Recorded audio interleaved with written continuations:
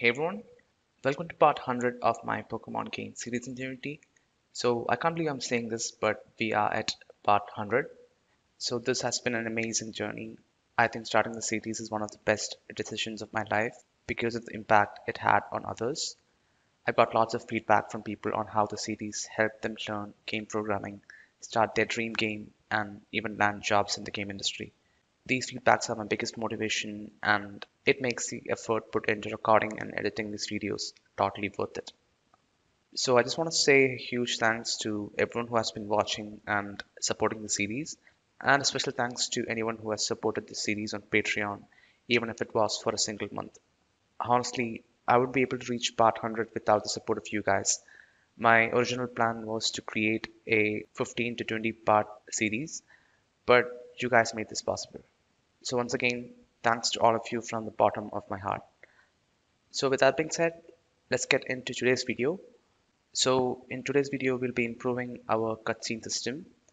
We'll add more cutscene actions and improve our custom editor so that it looks like this. And we'll also add features like undo and redo to our custom editor. So let's look at how to implement this. So right now we have a pretty decent cutscene system with the custom inspector, but there are some issues that we need to fix in the custom inspector. So let me show you the issues first. So if I add a cutscene action by pressing one of these buttons, and then if I press Ctrl Z to undo, you can see that it's actually undoing the selection and not the add action, right? So the turn act action is still there after we try to undo. So undo won't work for actions that are added from our custom inspector. And then the second issue is that when we add an action from the custom inspector, Unity doesn't mark the scene as dirty. Okay, so usually when we make any changes in the scene, you'll see an asterisk over here. So this is because Unity is marking the scene as dirty. So now when we try to go to a different scene, we will be prompted to save the current scene because it's dirty, right? But the issue is when we add an action through our custom editor, Unity doesn't mark the scene as dirty. So now if we just go to a different scene, then this change won't be saved. All right. So we need to fix these two issues. And by the way, let me just remove the two actions that I added right now. We don't need them. Okay. So we need to fix the undo issue and the issue where the scene is not marked as dirty. So whenever we make a change to an object from an editor script, we have to record that change. Okay. If we don't record it, then undo won't work and the scene won't be marked as dirty. So let's look at how to record the change. So here from the cutscene editor, when we add a new action to our cutscene, we have to record this change. So how can you do that? We can do that by using a function from the undo class. And by the way, to use the undo class, we have to import the Unity editor namespace. All right. And now we have to use the undo class to record this object before we make the change. So here we can do that by using two functions. We can either use undo.record object or we can use undo.register complete object undo. Okay. So register complete object undo function will store the copy of the entire object on the undo stack. So this is what we want to use instead of the record object function, because if we just use the record object function, then when we redo an undo action, it will only restore the action to the list, but it won't restore the values of the action. But if we use register complete object undo, then it will also restore the values of the action. So this is what we want to use. So to this function, first we have to pass the object to undo. So the object is this object, and then we have to give a name for the action. So we can give something like add action to cutscene. Okay. So now if you go to Unity and try adding an action from the editor, you should be able to undo that change by pressing Ctrl Z. All right. And you can also redo it by pressing Ctrl Y. Okay. So that is working. And over here, you can also see that the scene was marked as dirty when we added the cutscene action. All right.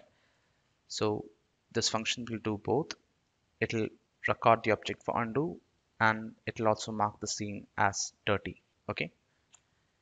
And by the way, you can also undo by going to edit and selecting undo add action to cutscene. So this is that text that will be shown here. Okay, so this line will fix those two issues for us. But there is one problem. The cutscene script is not an editor script, right? It's a normal mono behavior script that will be attached to one of our game objects. So the problem is from these scripts, we can't use a class that belongs to the Unity editor. All right.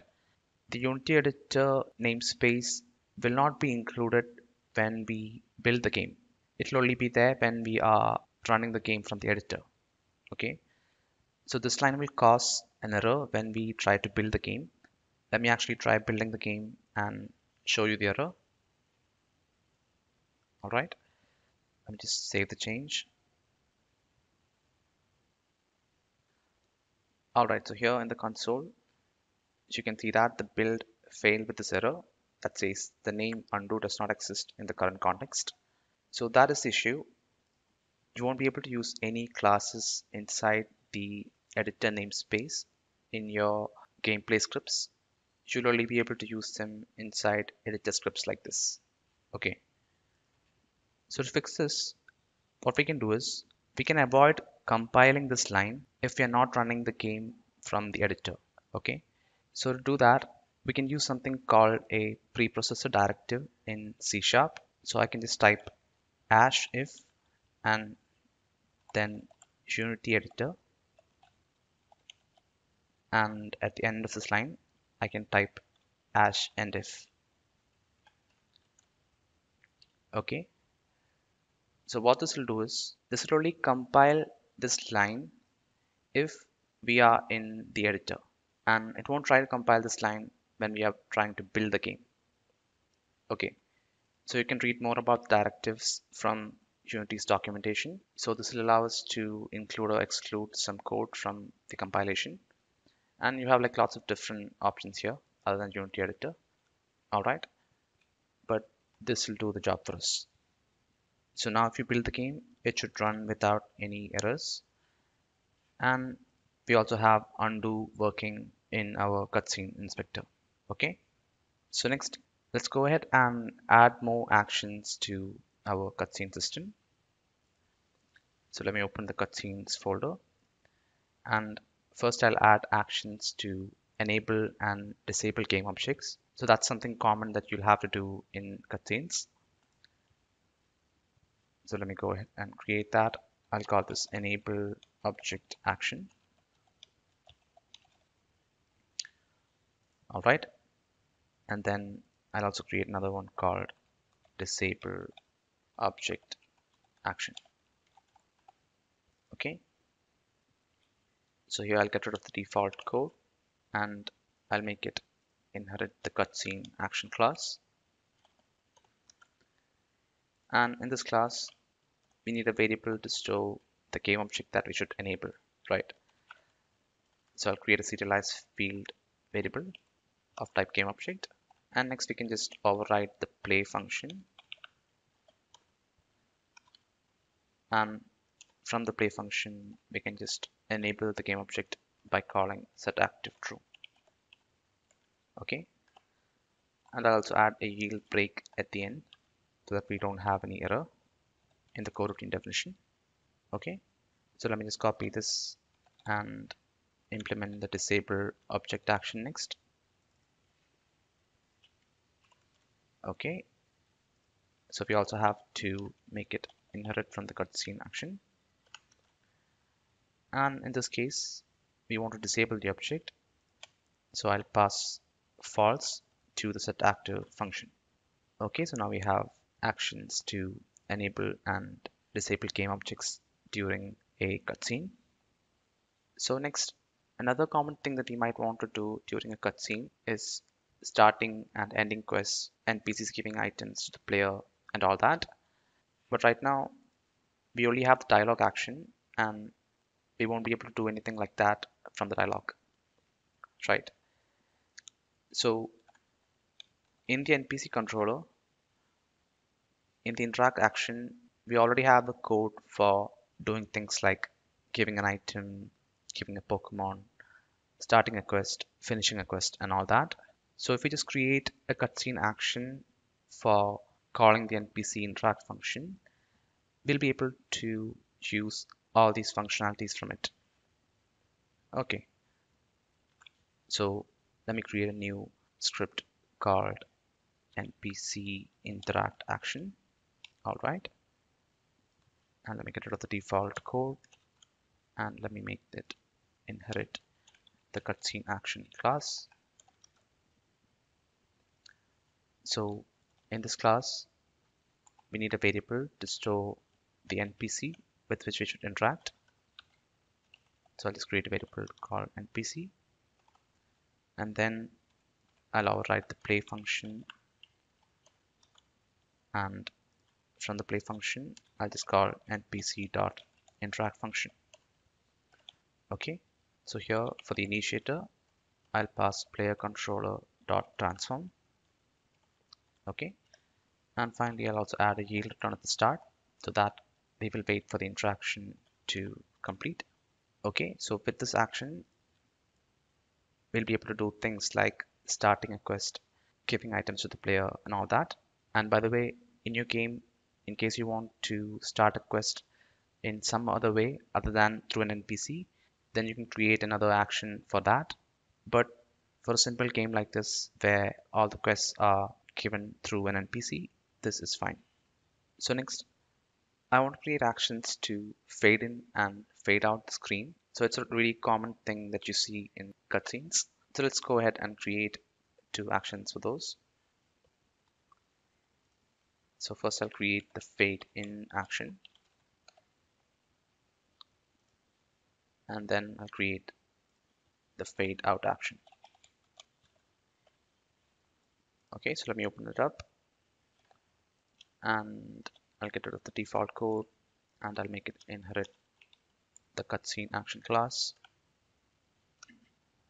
So in here, we just need one variable, which will be the duration of the fade in action.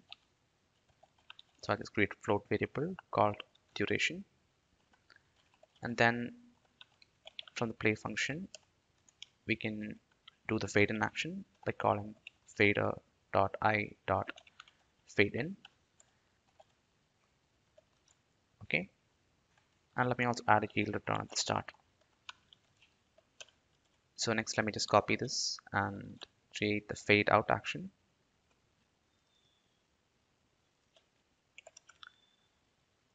Okay, so here we should call fade out instead of fade in. And you also have to make it inherit the cutscene action class. All right, so now we have all these actions. So next, we have to create a button for each action so that we can add this action to the cutscene, right? So if we add all these buttons one by one, then our cutscene inspector won't look that good because it's going to have lots of buttons at the start. Okay, so we can improve the UI by aligning 2 or 3 buttons horizontally in the inspector. So if you want to align an item horizontally, then you can use GUI layout dot horizontal scope. Okay, so we assign it to a variable called scope, and we have to use a using statement, and we have to wrap our scope inside the using statement. Okay, so let's say we want 3 items to be aligned horizontally, so we can put the first 3 buttons in block of the using statement. Okay, and by the way, here I have to add the new keyword because this is a constructor. All right, and let me just change this else if to if so that we don't have any error. Okay, so now these 3 buttons should be aligned horizontally because they are inside the horizontal scope. So let's go to Unity and see how it looks. Okay, so here you can see that the buttons are aligned horizontally, but I don't want the button to have a long text like this. So what we can do is, instead of naming the button add dialog action, we can just name it dialog. Okay, and here I'll just name it move actor instead of add move actor action, and I'll do the same for all the other actions.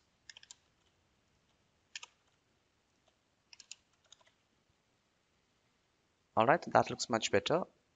So next let's add buttons for rest of the actions. So first I'll add a button for enable object action.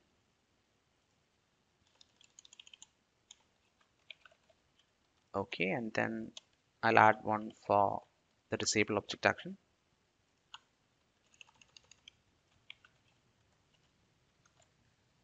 Okay, and I'll put these three in a horizontal scope. All right, and finally I'll create buttons for the NPC interact, fade in and fade out actions. So first let me create a button for the NPC interact.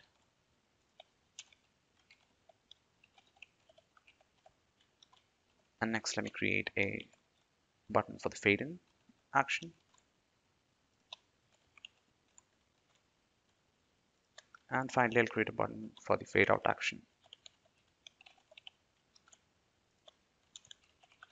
All right, so now if we go to Unity, we should have a button for all the actions. Okay, so yeah, that looks pretty good than having all the buttons vertically. All right, so we can also try adding some actions.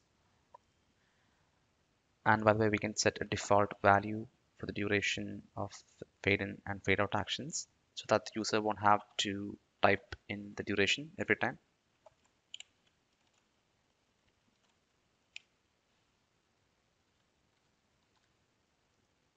All right, so I'm not going to test all these actions in this video because that's going to take some time. But let's actually try testing the fade in and fade out action just to make sure that everything's working fine. And by the way, we don't need this turn actor action in the cutscene, so we can remove that.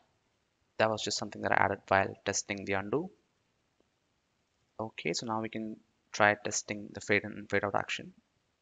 So I'll go to the gameplay scene and run the game.